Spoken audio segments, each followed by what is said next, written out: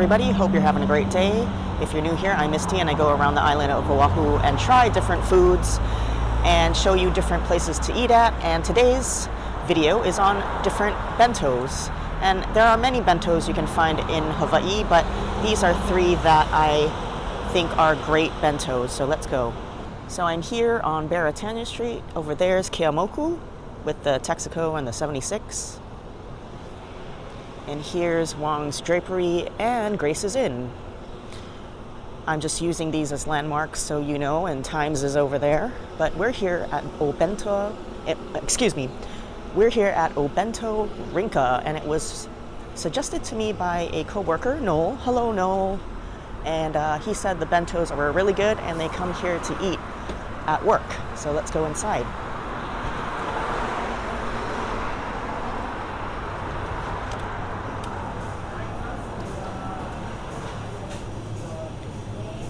We've got cheesecakes, gobo kimpira, oh, fermented Japanese pickles, mochi, and all kinds of bentos.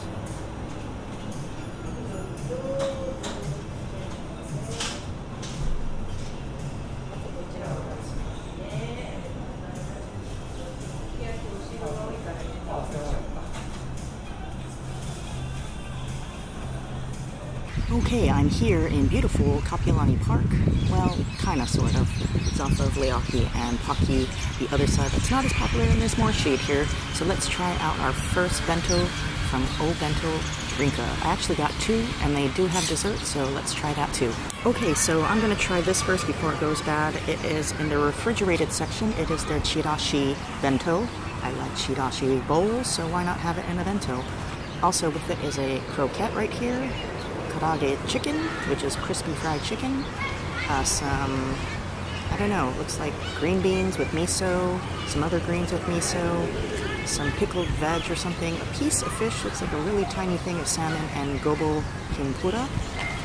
The chirashi bowl, or bento anyway, has chopped up shrimp that's cooked, some ahi, some salmon, and sliced egg and cucumbers. So let's dig in. There's also some tobiko on there.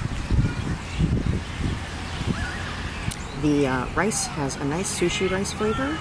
Oh, and there's also some shiitake mushroom too. I will say the fish pieces are very tiny, but I mean the taste is very fresh. The addition of this shredded egg tastes really nice. The seafood's really delicious. It's not fishy. The shrimp is not too overcooked. It's got a little punch to it. And I guess mixed in the rice is the shiitake mushroom, so you get a lot of that. Alright, let's try this croquette. I don't know if it's made out of potato or what, but we'll figure it out. If you walk in there, all the bentos are prepared already, so you don't have to wait for it being made. There is a refrigerated section which has these chirashi bentos, or anything with fish, so they don't go bad.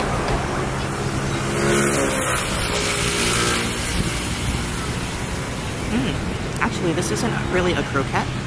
It's almost like fish cake, and it's very savory and delicious. I like the seasonings in it, and there's pieces of really finely diced carrots and some corn kernels in there. Really nice flavor. Wow, I actually wish there was more of that. That was really good. It's not crispy, it's quite soft, but it's got that fried oil flavor that's pleasant. Not like an old oil flavor, but just that nice. I don't know how to explain it. It's very delicious. Alright, let's try these vegetables. It looks like sliced bell peppers, some shredded daikon, some shredded takuan, which is like a pickled daikon, and carrots. I like that. That's very flavorful. It's got a very strong vinegary taste, but it's a good pickle kind of taste. The daikon gives a crunch, but the bell peppers give it a different kind of flavor profile, and it all mixes well together. We'll try this vegetable. I think I had this at Done, and I didn't know what it was, and somebody explained, but it looks like there's bits and pieces of miso on it or something.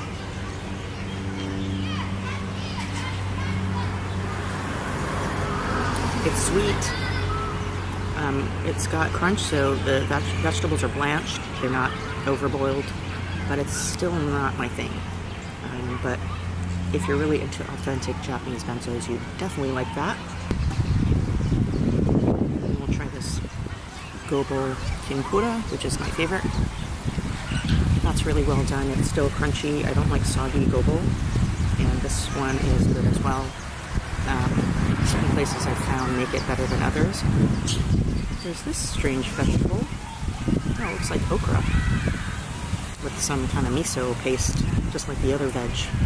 Definitely tell it's okra because it's got some slimy parts to it, but I don't mind okra. I like the crunch of the okra, but I'm not too into that paste on it. It's a little bit too sweet for me, but it's alright. And then lastly, well, never mind, there's an egg too, but the last piece of big meat is the chicken.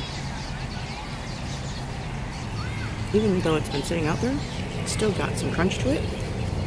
I like the batter of it. It's really crunchy and savory, and it's seasoned really well throughout, including inside of the meat. But sometimes you get the outside of the chicken or the batter that is seasoned well, but the inside, it doesn't penetrate inside. So this one's very well seasoned. Alright, one last thing hiding here is the egg. So you got a little piece of egg here. I'm going to assume it's the Japanese style where it's a little bit sweet.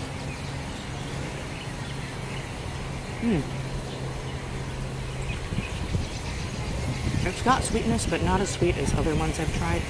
So I like this. This is pleasant. Very nice. She does give you a shoyu pack as well if you need, but I didn't think I needed it because everything's flavorful and fresh. And I can see, you know, the quality of the ingredients here are top-notch. Alright, next up, I got another bento from them. This is the special of the day. It's mushroom rice with some fried fish. I think they had saba and salmon. And you get a shumai with it, and the same vegetables and a piece of egg. So I got the salmon. I think the other one, like I said, is saba. So there's two choices. So here's the salmon. Pretty good salmon. It's seasoned very simply, but it just tastes like salt, but it's seasoned very well. Because it's sitting out, it's not as crispy, even though the skin looks quite crispy. Let's take a taste of this mushroom rice. I'm very interested in that. We got slices of these Japanese mushrooms on top. Rice seems seasoned with some shoyu or something. Very fresh mushrooms, so if you're a mushroom lover, you'd like it. And the rice is different. It's seasoned really nicely, so it's better than plain rice. And I like that the salmon cut doesn't have much bones. The bones are there, but it's on the bottom, so there's no like small pin bones that'll get stuck in your mouth. And lastly, let's try the shumai. It looks like a typical shumai you might get in the frozen section of the Asian market. Yep, tastes really good, but it tastes exactly like the Ajinomoto brand frozen shumai that you get in the frozen section. But that's okay, it's still delicious. I'm not going to show the vegetables because they're pretty much the same as the other bento, but very tasty, including the gobo. And then they also have dessert, which is kind of odd. They're known for their other ube and matcha something, I forgot what it was, but it's what they're famous for. People put pictures on Yelp of it, but I didn't see any today. This is a yuzu cheesecake. They also have mango, but yuzu is a fruit that's citrusy, almost like a lemon, that Japanese people use in their cuisine. So I figure since we're doing bentos, let's stick to the Japanese theme. So she gives you a little spoon or a little wooden fork to eat it. So let's try it out. I'm excited. I will say that it is quite tiny of a piece. Very strong yuzu flavor. It's very pronounced in this cheesecake. The cheesecake is light, soft, and airy and fluffy. So I'm assuming it's made in the style of Japanese style cheesecakes that you can get in Japan. On the top, I can't really show it because of the angle, even with my close-up camera, that there's a little layer of clear stuff, almost looks like a gelatin, So I don't know if that's a layer of sugar,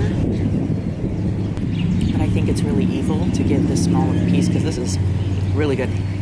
Okay, we're at our next stop, which is right down the road from Obento Rinka, and it's on Pensacola Street. I've featured it before, but we're here to revisit it. It is Teruya's, and they're famous for their andagi as well. They make fresh andagi every day, and it's very tasty, and they have some pretty healthy bentos, so let's go. Here it is, and I don't think you can really go inside.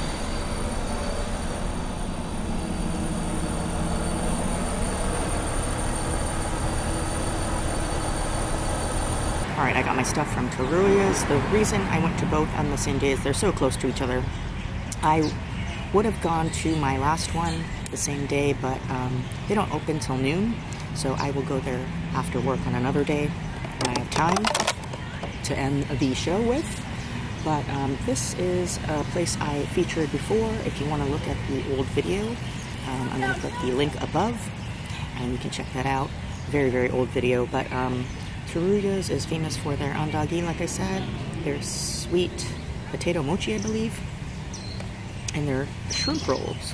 So they don't really have a big selection of bentos, but for good reason. Usually people that have a good product have a smaller menu so that they can keep consistency and always make things tasting really great. Okay, let's dig into this shrimp roll. So this is what it looks like. It's pretty much almost like a musubi, but just rice wrapped around with nori, and the shrimp is inside. What really makes it is the sauce. It's sweet, shoyu type Japanese sauce, but it's got a garlic taste to it. So it is called, I believe, a garlic shrimp roll. Let's taste this eggplant. Here it is, nice pretty purple eggplant, Asian eggplant. I love eggplant, eat it very often, every week, almost. I like to roast it in the oven with some zucchini. That's very light and delicious, light on the seasoning. So the eggplant, the natural tastes come through. That's really nice. So if you enjoy eggplant, you'd like that. Unfortunately, it's really tiny. There's only one little piece, but it's very delicious. We'll try the croquettes next. And she gives you this little pack of katsu sauce if you want. She'll ask you if you want it to put on the croquette. Alright, I haven't eaten here in a while, so I forgot what this tastes like. Yeah, that's a potato croquette. It's really good with the katsu sauce. It's just really simple, like a mashed potato inside, and then it's pattied, and panko is put on the outside and fried crispy. But it's actually not too crispy.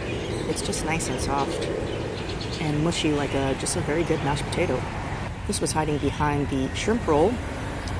It's a little smoky or something, like it's just a tiny sausage. I'm not sure if it's arabiki sausage, but we'll try it.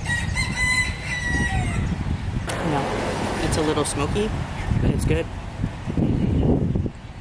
Usually Hawaii-style bentos mix authentic Japanese stuff with Americanized things, such as the sausages and the hot dogs and all the other things you see in a zip pack, etc., spam. So it's a local flair thrown into this bento, so I like it. Try these green beans, and looks like, I forget, I'm not sure what this vegetable is. No, tastes like jicama. That's really pleasant, actually. It's nice and crunchy. And it has no taste, it just soaked up all that flavor and seasoning that they put in there. It's really nice. I love green beans as well, so the green bean and jicama side dish is really delicious. Jicama almost tastes like lotus root, something like that. And then there's a billion chickens over there, and they're making a lot of noise, maybe because they're mad that I'm going to eat one of their cousins. But this is also their version of crispy chicken, just like the other bento that I had. That's good. It's not bad in any way. I think it's seasoned a little bit lighter, though, and not as crispy. The batter is kind of almost non-existent. You see a little flour here, but it's not too heavy. Although the Obento Rinka one, I wouldn't say that batter was too heavy, it was just perfect. But like I was saying about the other chicken, about some chickens, this one, you know, like when you get deeper into the chicken, the seasoning doesn't penetrate all the way through as compared to Obento Rinka's chicken. That was really well seasoned. But this isn't bad at all or not terrible. It's just, you know, if you're comparing two different ones, I prefer the other chicken. Alright, so I got some desserts. Like I said, they're famous for their ondagi. So I got a couple so that my son can have some later. So this is ondagi, if you've never heard of it or seen it before. It's the Okinawan version of a fried dough ball. And you can see it at bond dances and stuff like that. They sell them there. And I really enjoy these. They're sweet, but not too sweet. And they have a crunchy outside, and the inside is nice and soft. You hear that crunch? And all that crunchiness is the sugar in there. That caramelizes as they fry it because it's super delicious and sweet when you get the crunchy parts. And then the inside is very soft and pillowy. This is so good. I'm gonna get so fat doing these videos, but it's so delicious. The last item that I'm gonna show for Teruyas is the sweet potato mochi, and it's a fried ball of glutinous rice. And each one usually has flavors. They do sweet potato, reminds me of poi mochi balls that you can find at, I think, Kapolei's Mall. They have Uncle Ronnie's mochi balls, something like that. So let's try it out. Inside's very gooey, and it's got the purple from the sweet potato. So it's a very interesting texture. If you've ever had it before, it's got the thin coating of the outside that's fried crisp. So it's almost like a crisp little shell. And the inside's very gelatinous and chewy, and everything's sweet though. So it's a great dessert. If you've had mochi before, you know how it's chewy and gelatinous, like that rice chewy flavor. That's what it is, except the outside is crispy. Like I spray my bench with my citronella spray, and so far it's been doing really well. I think it's wearing off after eating those 3 meals, because I gotta keep spraying. The flies are coming, but the good thing is I'm done for today, and I'll see you on another day. I'm gonna combine the videos, and we'll go to our last stop after this. So I'll see you then. Okay, we're at our last stop, and actually this wasn't gonna be my last stop. I was suggested to go to Okata Bento in Kaimuki by a friend, Brian, and I went there twice. It was yesterday and today to go film their food, and both days they have been closed, even though on Yelp and Google it says it's open. But it is a one-man show, so maybe he's sick or something came up, and pretty much if he's out, then the whole business is shut down. So unfortunately I can't do Okata Bento, but someone I know or knew doesn't really vlog anymore, went there and filmed it a while ago. So go check out Ricky Guy Hawaii, and I'll put the link in the description box below if you're interested in going to Okata Bento. That's another institution and very old school bento place, been open more than 40 years in Kaimuki. Also in Kaimuki today, I was suggested to go to Higoto. It's down below by Times in the shopping center in Kaimuki, right next to Sacred Hearts Academy. Upstairs, I believe, is Long's. So it's in there. It's a small little shop that just makes bentos, musubis, and they also do have chirashi bowls and some desserts. Very tiny, but everything's made fresh. The service was very friendly, and everything's really clean in there. They have fish bentos and veggie bentos, but I got their pork tonkatsu bento, so let's try it out. All right, so this tonkatsu is pretty huge. It's a very big piece of breaded pork that's fried crispy. This is what it looks like. Hopefully you can see it. I'm going to dip it in the sauce and try it out. It's a really thick piece of pork chop, but when you bite into it, it's not tough at all. It's very tender, but in a different way. I've had the tonkatsu at Nanai Aikatsu up the street, And that's like slices of really thin pork put together and fried. But this is a full pork chop, it seems, but it's really tender. Pair it with some rice. Because it's been pre-cooked and I came kind of late, it's already like 2 o'clock in the afternoon. It's not as crispy, so it's a little bit soggy, but it still tastes really good. I think it's seasoned well. And the sauce is really nice. It's a different tonkatsu sauce, a little bit more watery. It's not as, you know, caramelized as the other kinds of katsu sauce, but it tastes really good. Some of the sides are some corn with some seaweed in there and carrot. Tastes like canned corn to me, but it's nice and sweet. And then you've got some lotus root here. Nice and crunchy. It's got a sweet marinade in it, but not too sweet. But it's also got a little bit of sesame oil mixed in there, so nice. And then this jelly-like thing. Is it konyaku? I'm not sure what you call it. That's not my thing. I don't really like that. It's kind of plain, crunchy, and gelatinous at the same time. Kind of weird. I will say this whole bento is pretty generous with the katsu. It's a massive piece of pork. I'm going to guess a pork chop or a pork tenderloin. I'm going to show my hand right next to it. I ate 2 pieces of it already, but it's almost the size of my hand, not quite, but that's a lot of meat. I will say though, if you're into the sides, which is what a bento is about, this is more of an entree with rice and very, very tiny sides, as you can see. Not so many, but I mean, they do complement the dish well. But if you're a meat lover and you want more of the meat and the entree, then this is the bento for you. They're very generous with the meat and the rice. I really did enjoy this. It's very tender, like I said.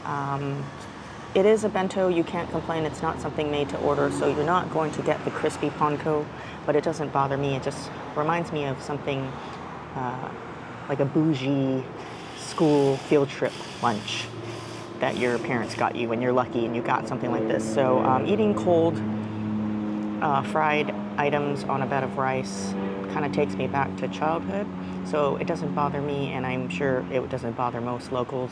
So the taste and the flavors there, all the sides are well seasoned. It's just me, I don't really like that jelly-like thing, but if you're really into Japanese cuisine, you will appreciate it. Everything's pretty authentic. They also have musubis, like I told you. They've got shiso leaf ones, mentaiko, and different kinds that you can't find anywhere else. It's not just your typical spam musubi or your rice balls, so definitely check those out too. And I think for the generous portions of meat, and it's pretty filling and huge, it is a deal for the price. Parking is also not so bad because it's in a shopping center, so you've got tons of stalls to choose from. Sometimes you might have to park upstairs and just walk downstairs. Park upstairs near Longs if the downstairs does get filled up. But if you go early for your bento and you want it fresh out of the kitchen and fresh and hot, then when you come in the morning at that shopping center, it's very empty at that time. It's more in the afternoon when it gets much crowded. So that pretty much wraps up my bento adventure. I hope you enjoyed it. You can tell me in the comments below where your favorite bento is. And also shout out to Chaka, I think that's how you say it. She was the one who mentioned to go to Higoto a long time ago, and I never had a chance to go there. So thank you for suggesting that place. I really enjoyed all bentos. They all offer something different. Each company has their specialty. So whenever you see a bento place, definitely check out what they're known for. So hopefully this was helpful if you're looking for a great bento to eat at, besides stuff you can find at Don Quixote or big name shopping centers or grocery stores. These are little mom and pop shops making them. And I will see you next week. Take care, everybody. Have a great weekend.